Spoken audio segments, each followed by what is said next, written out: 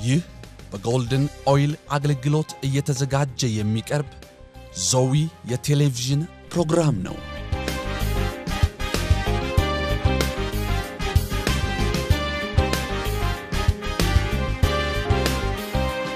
ዞዊ የግሪክ ቃል ሲሆን ትርጓሜውም ሕይወት ማለት ነው።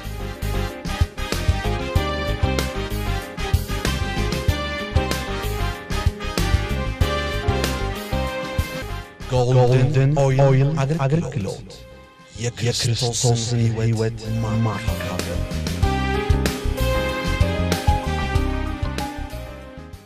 ሃሌሉያ! የተወደዳችሁና የተከበራችሁ ተመልካቾቻችን እንደምን ሰንብታችኋል? በጌታችን በኢየሱስ ክርስቶስ ስም ሰላምታዬ በያላችሁበት ይድረሳችሁ።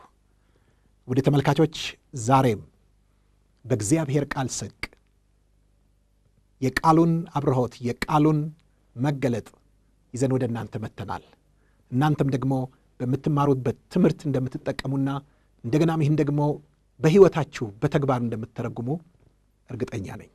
ምክንያቱም የእግዚአብሔር ቃል የሕግ ቃል ሳይሆን የጸጋ ቃል ነውና እንድናደርግ የሚያዝ ብቻ ሳይሆን እንድናደርግ የሚያዝንን የምናደርግበትን ኃይልና ብቃት የሚሰጥ ነውና ከቃሉ ብርታት የተነሳ በሕይወታችሁ ለውጥ እንደሚሆን እምነቴ ጽኑ ነው። ስለዚህ ዛሬም አንደኛ ቆሮንቶስ ምዕራፍ 13ን እንቀጥላለን። እናንተም ደግሞ ተዘጋጅታችሁ እንድትከታተሉ እጋብዛለሁ። ባለፈው ባየነው ክፍል ውስጥ የተመለከትነው በአንደኛ ቆሮንቶስ ምዕራፍ 13 የፍቅርን አስፈላጊነት ነበር። ያለ ፍቅር የትኛውም አገልግሎት፣ ያለ ፍቅር የትኛውም የጸጋ ስጦታ ምንም የሚያስገርም የሚያስደምም ምንም የብዙዎችን ትኩረትና ቀልብ የሚስብ ቢሆንም እንኳ ነገር ግን ሌሎችን በመውደድ ለሌሎች በማሰብ ለሌሎች በመራራት ላይ የተመሰረተ ካልሆነ ከንቱ እንደሆነ ባዶ እንደሆነ በአምላክ የለሾችና በጣዖት አምላኪዎች ዘንድ ከሚደረገው እንቅስቃሴ የተለየ እንዳልሆነ ሐዋርያው ጳውሎስ ጠንካራ ቃላትን በመጠቀም ገልጿል። አሁን ደግሞ በመቀጠል ከቁጥር 4 ጀምሮ እስከ 7 ባለው ክፍል ውስጥ ምንድነው የሚያደርገው? እሺ ፍቅር ከሌለኝ ከንቱ ነኝ፣ ፍቅር ከሌለኝ ምንም አይጠቅመኝም፣ ፍቅር ከሌለኝ እንደሚጮህ ናስ እንደሚንሸዋሸው ጽናጽል ነኝ ካለ በኋላ ታዲያ ፍቅር ምንድነው ለሚለው ጥያቄ መልስ የሚሰጥበትን ክፍል ነው የምናየው። በእውነት ፍቅር ምንድነው? በመሰረቱ ሐዋርያው ጳውሎስ በዚህ በአንደኛ ቆሮንቶስ ምዕራፍ 13 ላይ ፍቅር ብሎ ያስቀመጠው ቃል በግሪኩ አጋፔ ነው። እንደምታውቁት የግሪክ ቋንቋ የቃላት ባለጠጋ ስለሆነ ፍቅር ለሚለው እኛ በአንድ ቃል ለምንጠቀልለው እና ለምንጠራው ቃል የግሪክ ቋንቋ ብዙ ቃላቶች አሉት። የእናት ፍቅር፣ የአገር ፍቅር፣ የጓደኛ ፍቅር፣ የሚስት ፍቅር፣ የተለያዩ የፍቅርን አይነቶች በተለያየ ቃላት ይጠራቸዋል። እዚህ ጋር ግን የተገለጠው አጋፔ ነው። አጋፔ የእግዚአብሔር ፍቅር ነው፣ መለኮታዊ ፍቅር ነው። ይህ መለኮታዊ ፍቅር ደግሞ ከዘላለም የነበረ በክርስቶስ ኢየሱስ በሥጋ መምጣት በመስቀል ላይ መሞትና ሞትን አሸንፎ በመነሳት የተገለጠ በመንፈስ ቅዱስ አማካይነት ወንጌልን ባመኑና በተቀበሉ ሰዎች ልብ ውስጥ የፈሰሰ የእግዚአብሔር ፍቅር ነው። ወገኖቼ ይህ ፍቅር ራስ ወዳድ አይደለም። ይህ ፍቅር ስለ ራስ አይደለም። ይህ ፍቅር ሁል ጊዜ ስለ ሌሎች ነው። እግዚአብሔር ፍቅር ነው ስንል እግዚአብሔር ሁል ጊዜ ስለኛ ነው። እግዚአብሔር ሁል ጊዜ እኛን ያስባል፣ የሚጠቅመንን የሚረባንን ያደርጋል፣ ይፈጽማል እንጂ ለራሱ ብሎ የሚያደርገው አንዳች ነገር የለም። የእግዚአብሔር ፍቅር በልባችን ከፈሰሰና እኛም በመንፈስ በዚህ ፍቅር ከተመላለስን ኑሯችን ሁሉ ስለ ሌሎች በማሰብ በመስዋዕትነት የተሞላ ይሆናል። ስለዚህ ሐዋርያው ጳውሎስ ይህን ፍቅር የእግዚአብሔርን ፍቅር ባህሪውን አንድ ባንድ ይተረክልናል። ፍቅር ይታገሳል። ሐዋርያው ጳውሎስ በመጀመሪያ ደረጃ ያስቀመጠው የዚህ የፍቅር የእግዚአብሔር ፍቅር በእኛ ውስጥ የገባው በእኛ ውስጥ የፈሰሰው ፍቅር ባህሪውን በሚገልጥበት ጊዜ መጀመሪያ ላይ የሚያስቀምጠው ይታገሳል ብሎ ነው። በገላትያ ምዕራፍ 5 ላይ ሄደን ስንመለከት የመንፈስ ፍሬ ግን ይልና ፍቅር፣ ሰላም፣ ደስታ፣ ቸርነት፣ በጎነት፣ እምነት፣ የዋሃት፣ ትዕግስት፣ ራስን መግዛት፣ እምነት እነዚህንም የመሳሰሉት ነው ብሎ ይላል። እዚህ ጋር አንድ ነገር ማየት ይኖርብናል። የመንፈስ ፍሬ ግን ነው የሚለው። የምናየው 9 ዝርዝሮች ነው። ነገር ግን የመንፈስ ፍሬዎች አይላቸውም። የመንፈስ ፍሬ ነው ያለው፣ በነጠላ ቁጥር ነው የጠራው። ስለዚህ እዚያም ጋር ሄደን የምናያቸው እነዛ 9 ባህሪያት ወይም ደግሞ 8 ባህሪያት የአንዱ የፍቅር መገለጫዎች እንደሆኑ መረዳት እንችላለን። ስለዚህ ከነዛ ውስጥ አንዱ የምናገኘው ትዕግስት ነው። ስለዚህ የፍቅር ባህሪ መገለጫው ፍቅር በውስጣችን የመኖሩ ማሳያው ትዕግስት ነው። ተመልከቱ ወገኖቼ፣ ትዕግስትን የሚያውቅ ትዕግስት የሚያስጨርስ ነገር የገጠመው ብቻ ነው። አንድ ጊዜ እንደ ቀልድ የሚነገር አንድ አባባል አለ። አንድ ሰውዬ በጣም በቃ ትዕግስት እንደሚጎለው የሚያስብ ሰው ነበርና በእግዚአብሔር ፊት አበክሮ ጸለየ። እግዚአብሔር ሆይ እባክህን ትዕግስት ስጠኝ አለና ትንሽ ቆይቶ ነገር ግን እግዚአብሔር ሆይ አሁኑኑ እንድሰጠኝ ይፈልጋለሁ ብሎ አለ ይባላል። ምን ማለት ነው? ትዕግስትን እንኳን ሲጠይቅ ትዕግስት አልነበረውም። ስለዚህ ትዕግስት እግዚአብሔር በምንጠይቀው ጊዜ የሚሰጠን ትዕግስታችንን የሚፈትን ነገር ነው። ወገኖቼ ሐዋርያው ጳውሎስ ስለ ፍቅር ባህሪ መናገር ሲጀምር ትዕግስትን በመጀመሪያ ደረጃ ያስቀመጠው በቆሮንቶስ ቤተክርስቲያን በነበራቸው የአምልኮት ሥርዓትና በማህበር ምእመኑ ውስጥ ትዕግስትን የሚፈትኑ ነገሮች ስለነበሩ እንደሆነ ምንም ጥያቄ የለውም። እውነት ነው። የተለያዩ ሰዎች ባሪያ ጨዋ፣ ባሪያ ጌታ፣ ሴት ወንድ፣ አይሁድ ግሪክ፣ የተገረዘ ያልተገረዘ፣ የተለያዩ አይነት ሰዎች በማህበር በአንድነት በተቀመጡበት ስፍራ ከፍቅር የመነጨ ትዕግስት ከሌለ በስተቀር በምንም አይነት ሰዎች በአንድነት ሊኖሩ አይችሉም። ስለዚህ የፍቅር ባህሪ ምንድነው? ይታገሳል። ሌሎች የሚያስቆጣውን፣ ሌሎች የሚያሳዝነውን ነገር፣ ሌሎች የሚበድለውን ነገር እንኳን ሲያደርጉ ምን ያደርጋል? ይታገሳል። በእርግጥ የፍቅር መታገስና ሌላው መታገስ አንድ አይደለም።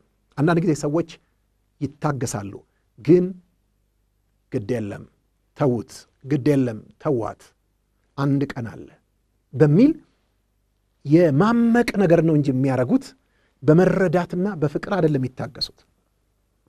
ስለዚህ እነዚህ ሰዎች እንዲያውም በጣም ያስፈራሉ። ምናልባት የሚቆጣ ሰው ይቻል ይሆናል ከእንደነዚህ አይነቶቹ። ምክንያቱም እነዚህ ወደ ውስጣቸው ስለሚያምቁት ሳያውቁት የጅምላ ጨራሽ መሳሪያ ውስጣቸው እያመቁና እያከማቹ ነው። ምክንያቱም እንደዚህ አይነቱ ነገር ተጠራቅሞ የፈነዳ ቀን ብዙዎችን ድራሽ የሚያጠፋ ይሆናል። ስለዚህ ይሄ ዝም ብሎ የማመቅና የማከማቸት አይነት ትዕግስት ሳይሆን በኤፌሶን ምዕራፍ 4 ላይ እንደተጻፈው በየዋህነት ሁሉና በትህትና በትዕግስትም እርስ በርሳችሁ በፍቅር ታገሱ ተብሎ እንደተጻፈው በፍቅር የሆነ ትዕግስት ነው።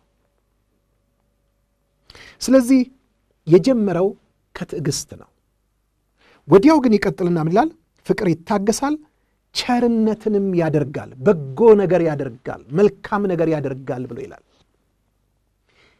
እነዚህን ሁለቱን ጎን ለጎን መቀመጣቸው ያለ ምክንያት አይደለም። ምክንያቱም ተቃራኒ የሚያረጋቸው ነገር አለ። መታገስ ፓሲቭ የምንለው ነው። ቸርነት ማድረግ ደግሞ አክቲቭ የምንለው ነው። ምን ማለት እንደሆነ አብራራዋለሁ። ለምሳሌ ስንታገስ ወደ ውስጥ ነው የምንይዘው። ምንም ስንታገስ የምናደርገው ከማድረግ ነው የምንታቀበው። ለምሳሌ የሚያስቆጣንን ነገር ሰዎች ሲያደርጉ ከመቆጣት ከመናገር እና አንዳንድ ድርጊቶችን ከማድረግ ይልቅ ሰብሰብ እንላለን፣ እንይዘዋለን፣ እንችለዋለን። ይሄ ፓሲቭ የሚባለው ነው። ነገር ግን ቀጥሎ ያለውን ስናይ የመያዝ ሳይሆን የመልቀቅ፣ ዝም የማለት ሳይሆን የመናገር ወይም የማድረግ ጉዳይ ነው አክቲቭ ያልነው ለዚህ ነው። ስለዚህ አንዳንድ ጊዜ ሰዎች በሚያሳዝኑን በሚጎዱን ጊዜ ወይም ደግሞ ደስ የማያሰኘንን ነገር በሚያደርጉበት ጊዜ መታገስ ይቻል ይሆናል። ግን ለነዚያው ሰዎች ያንን ላደረጉን ሰዎች አልፎ ደግሞ መልካም ማድረግ፣ ቸርነት ማድረግ፣ በጎ ነገር ማድረግ ግን በጣም ጉልበት የሚጠይቅ ነው። ወገኖቼ እውነት እላችኋለሁ በእርግጥ የእግዚአብሔር ፍቅር በውስጣችን ያደረው የተካፈልነው የተሰጠን በመንፈስ ቅዱስ አማካይነት በልባችን የፈሰሰው የእግዚአብሔር ፍቅር ግን ይሄንንም የማድረግ አቅም አለ። ስለዚህ ፍቅር ይታገሳል፣ ቸርነትንም ያደርጋል። ሃሌሉያ። ይቀጥልና ፍቅር አይቀናም ብሎ ይላል። ሐዋርያው ይሄንን በሚልበት ጊዜ በተለይ ከቆሮንቶሶች አውድ ተነስተን እሱ ራሱ ከጻፈላቸው ነገር ተነስተን ካየነው የሚወስደን ነገር አለ። ፍቅር አይቀናም ሲል የሚወስደን ወደ አንደኛ ቆሮንቶስ ምዕራፍ 3 ቁጥር 3 ነው። ታስታውሱ እንደሆነ አንደኛ ቆሮንቶስ ምዕራፍ 3 ቁጥር 3ን ባየንበት ጊዜ ምን የሚል ነገር ተመልክተናል? አሁንም አነበዋለሁ። ገና ጽኑ መብል ለመብላት አትችሉም ነበርና ወተት ጋትኳችሁ፣ ገና ሥጋውያን ናችሁና እስካሁን ድረስ ገና አትችሉም። ቅናትና ክርክር ስለሚገኝባችሁ ሥጋውያን መሆናችሁ አይደላችሁምን? ተመልከቱ። እነሱ ምንድነን ነው የሚሉት? በልሳን ስለሚናገሩ የቆሮንቶስ ሰዎች መንፈሳዊ ነን ነው የሚሉት። የበቃን የነቃን መንፈሳዊ። ነገር ግን ሐዋርያው ጳውሎስ ደግሞ ምንድነው የሚላቸው?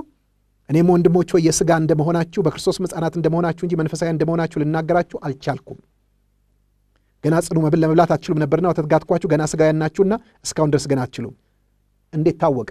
ይኸው እጅ ከፍንጅ ቅናትና ክርክር ስለሚገኝባችሁ ሥጋውያን መሆናችሁ አይደለምን? ስለዚህ የቆሮንቶስ ሰዎች ቅናት ያለባቸው ናቸው። ለአንዱ በተሰጠው ነገር ሌላው ሲቀና፣ ለአንዱ በተደረገለት ነገር ሌላው ሲቀና፣ እኔ እንትና ወገን ነኝ ብሎ በሌላው ወገን ሲቀና፣ ይህንን ሐዋርያው ጳውሎስ በደንብ አይቶታል፣ ጽፎላቸዋል። ስለዚህ እየነገራቸው ያለው ፍቅር ይሄን ያደርጋል የሚለውን አዎንታዊውን ብቻ ሳይሆን ፍቅር ይሄን አያደርግም የሚለውን አሉታዊውን ነው እየጻፈላቸው ያለው።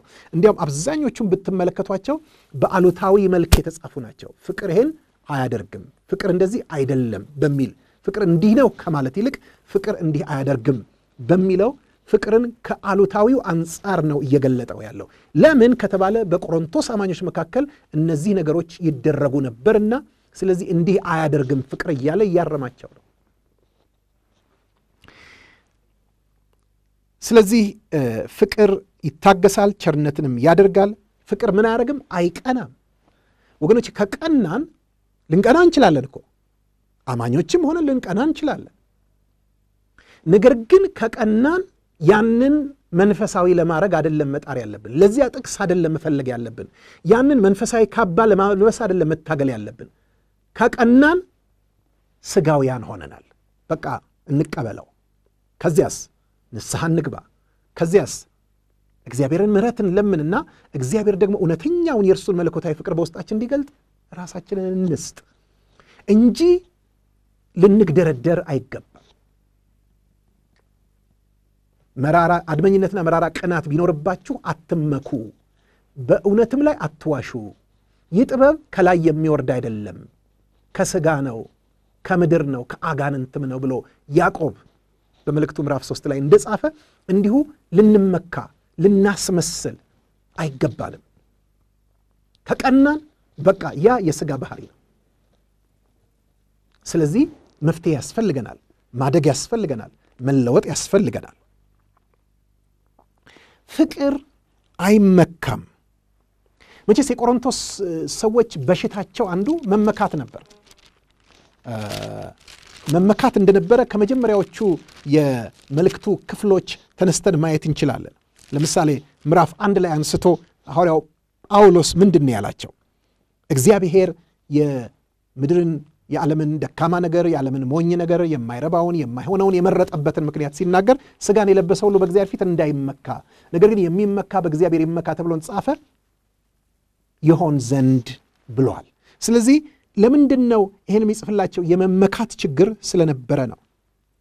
ምዕራፍ 3 ቁጥር 21 ላይ ስለዚህ ማንም በሰው አይመካ ብሏቸዋል። ምዕራፍ 5 ቁጥር 6 ላይ ደግሞ መመካታችሁ መልካም አይደለም ሲላቸው እናያለን። ስለዚህ በቆሮንቶስ ቤተክርስቲያን ውስጥ የምን ችግር አለ? የመመካት በሆነውም ባልሆነው በራሳቸው ባላቸው ብቻ ሳይሆን የእንትና ወገን ነኝ ብለው በሚሉት እንኳን በዚያ ይመኩ ነበር። ስለዚህ ፍቅር ግን ምን አያረግም? በሌላው ላይ አይመካም። ባለው ነገር በያዘው በረዘዘው ነገር በሌላው ላይ አይመካም። በገንዘብ ቢሆን፣ በእውቀት ቢሆን፣ በአገልግሎት ቢሆን፣ በጸጋ ስጦታ ቢሆን፣ በጌታ ቤት በመቆየት ቢሆን፣ ዋጋ በመክፈል ቢሆን፣ በየትኛውም ነገር አይመካም። ሐዋርያ ጳውሎስ ስለ አገልግሎት በተከተነሳ በሮሜ ምዕራፍ 15 ላይ እንዳለው ከኢየሩሳሌም ጀምሮ እስከ ልዋሪቆን ድረስ ተዘዋዙሬ የክርስቶስን ወንጌል ሰብኬያለሁ፣ ግን በየትኛውም ልመካ አልችልም ክርስቶስ በእኔ አድርጎ ከሰራው በስተቀር ብሎ ይላል። ወገኖቼ በተለይ በእግዚአብሔር ቤት ውስጥ እግዚአብሔር በጸጋ በእኛ አልፎ በሰራው ነገር እንዴት አድርገን በሌላው ላይ ልንመካ እንችላለን? እኔ በእግዚአብሔር ረድኤት ላለፉት 24 ዓመታት ቀን ተሌት ያለማቋረጥ ክረምት በጋ ሰንበት አዘቦት በዓል ተርታ ቀን ሳይባል ወንጌልን አገልግያለሁ። በከተማ በገጠር መንገድ ባልወጣበት በእንስሳ በኢነትሬ በግር በብዙ አይነት መንገድ። ግን አንድ ነገር ልንገራችሁ፣ ከነዚህ ውስጥ በአንደኛውም እንኳን በሌላው ላይ ልመካ አልችልም። ምክንያቱም አንድም በራሴ ብርታት፣ በራሴ ትጋት፣ በራሴ ዕውቀት፣ በራሴ ችሎት አደረኩት የምለው በሕያው እግዚአብሔር ፊት አንድም ነገር የለም። ይህንን ለውሸት ትሕትና ልለውም፣ ነገር ግን እውነት ስለሆነ እናገረዋለሁ። ስለዚህ የፍቅር ባህሪ ምንድን ነው? አይመካም። ከተመካን ችግር አለ ማለት ነው። ስጋዊነት አለ ማለት ነው። ፍቅር አይታበይም። ምዕራፍ 8 ቁጥር 1ን ታስታውሱ እንደሆነ እዚሁ አንደኛ ቆሮንቶስ ላይ ሐዋርያው ጳውሎስ ምን ብሎ ነበር? በምዕራፍ 8 ቁጥር 1 ላይ ለጣዖት ስለተሰዋ ሥጋም ሁላችን ዕውቀት እንዳለን እናውቃለን። ዕውቀት ያስታበያል፣ ፍቅር ግን ያንጻል ብሏቸው ነበር። ለምን?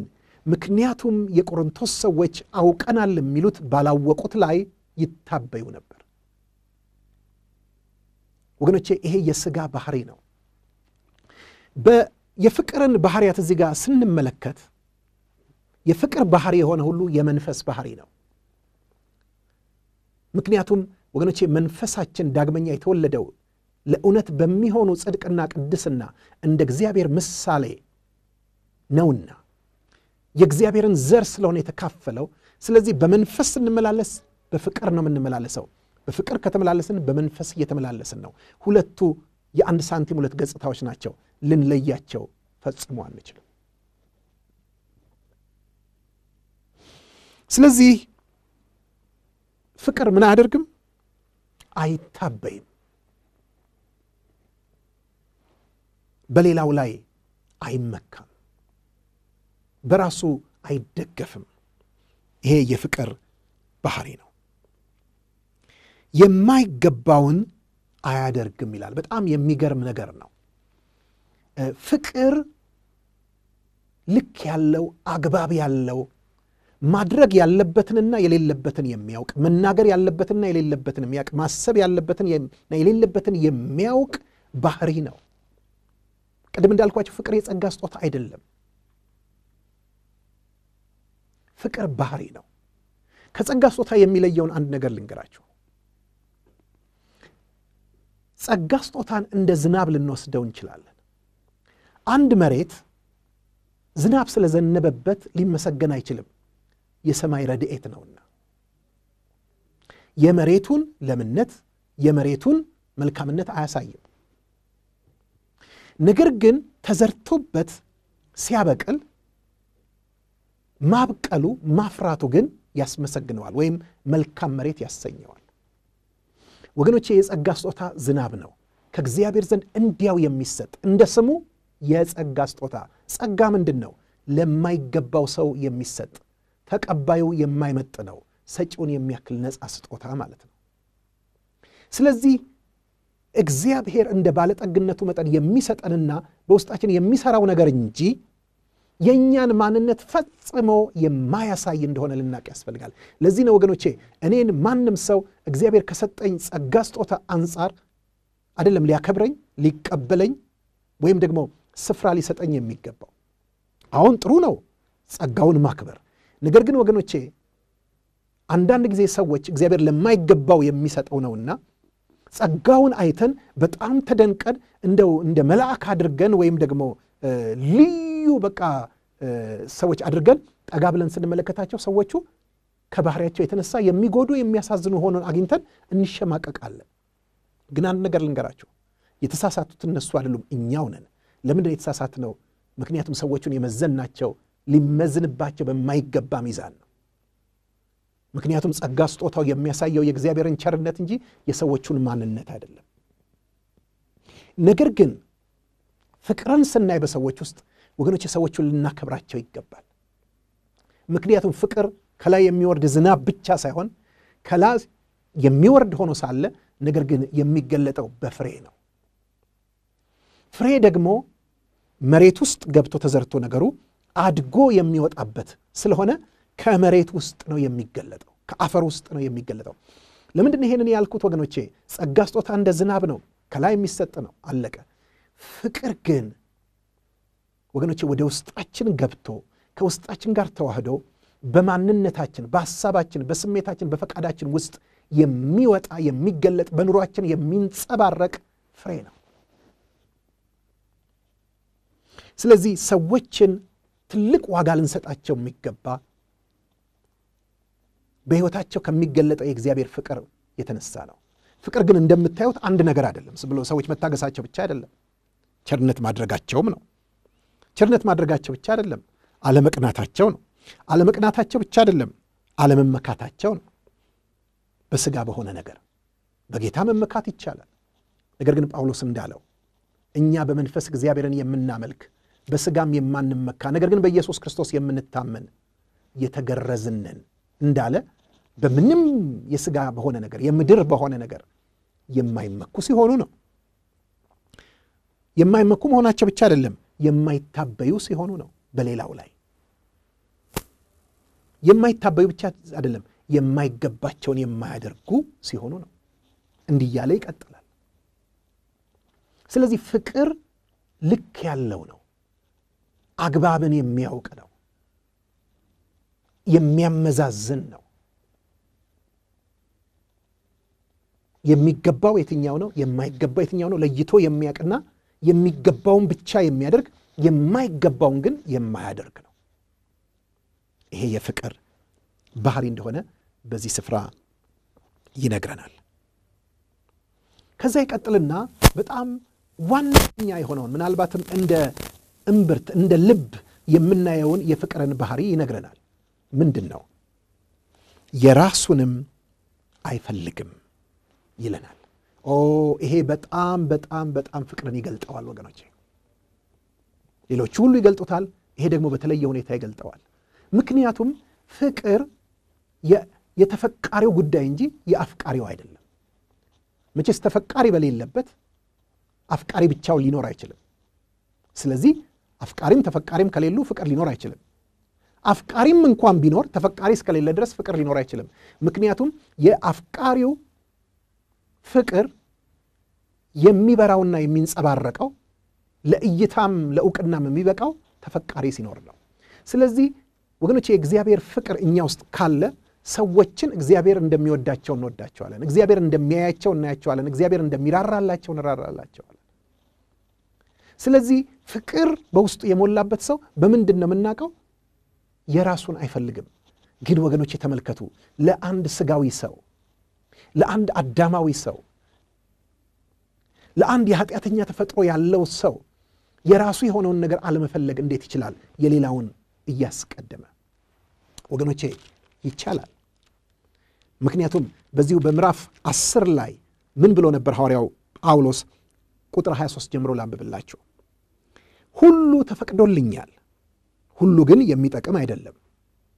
ሁሉ ተፈቅዶልኛል፣ ነገር ግን ሁሉ የሚያንጽ አይደለም፣ ሌላውን የሚያንጽ አይደለም። እያንዳንዱ የባልንጀራውን ጥቅም እንጂ አንድስ እንኳ የራሱን ጥቅም አይፈልግ ብሎ ይለናል። ስለዚህ ስለሚቻል ነው ሐዋርያው ጳውሎስ ይሄንን ያለው። ደግሞ እሱም በሕይወቱ አይቶታል። ምክንያቱም በቁጥር እዚሁ ላይ ዝቅ ብሎ ቁጥር 33 ምን ብሏል? ደግሞ ብዙዎች ይድኑ ዘንድ ለጥቅማቸው እንጂ የራሴን ጥቅም ሳልፈልግ በሁሉ ነገር ሰውን ሁሉ ደስ እንደማሰኝ ለአይሁድም ለግሪክም ሰዎች ለእግዚአብሔር ቤተክርስቲያን ማሰናከያ አትሁኑ ብሎ ሲመክራቸው እኔን ተመልከቱኝ እያለ ነው። እኔ ክርስቶስን እንደምመስል እኔን ምሰሉ ለማለት ነው። ምንድን ነው እዚህ ጋር የተገለጠው? ፍቅር። እግዚአብሔር የፍቅር ሰዎች ያድርገን። እግዚአብሔር በፍቅር ይሙላል። ከዛ ይቀጥልና አይበሳጭም ይላል። ፍቅር አይበሳጭም። በእንግሊዝኛው ምንድን ነው የሚለው? not easily provoked። ምን ማለት መሰላችሁ? አንዳንድ ሰዎች አይታችሁ እንደሆነ ቱግ የሚያረጋቸው ነገር አለ፣ ብልጭ የሚልባቸው ነገር አለ፣ ብድግ የሚያረጋቸው ነገር አለ። የሆነ ነገር ሲሆን በቃ በዚህ አትምጣብኝ ብለው የሚሉት ነገር አለ። ማለት ያ ነገር በቀላሉ ያበሳጫቸዋል። ፍቅር ግን የሚገርማችሁ በቀላሉ አይበሳጭም። እስቲ አንዳንድ ጊዜ ተመልከቱ። ልጆቻችን የሚያረጉንን ነገር ሌላ ሰው አድርጎት ቢሆን ኖሮ እንዴት ነበር ምን ሆነው? ግን ልጆቻችን ስለሆኑ ላያችን ላይ ሲወጡ፣ አፍንጫችንን ሲጎትቱ፣ ጆሮአችንን ሲለጥጡ፣ ጸጉራችንን ሲነጩ እንኳን በቃ ከነሱ ጋር ታግሰን እንጫወታለን። ለምን? ፍቅር ስላለና። ፍቅር በሆነ ባልሆነው በቀላሉ ፍቅር አይበሳጭም ማለት በቀላሉ ግን ምን አይሆንም? አይበሳጭም። ይቀጥልና በደልንም አይቆጥርም ይላል። በእርግጥ ይሄ የእግዚአብሔር ባህሪ እንደሆነም ነው የሚያሳየን። እውነት ነው፣ ፍቅር በደልን አይቆጥርም። አንዳንድ ሰዎች አይታችሁ እንደሆነ ባልና ሚስት በሆነ ጊዜ ለምሳሌ በዓል ቀን ሊሆን ይችላል ሲጣሉ ምንድን ነው የሚሉት?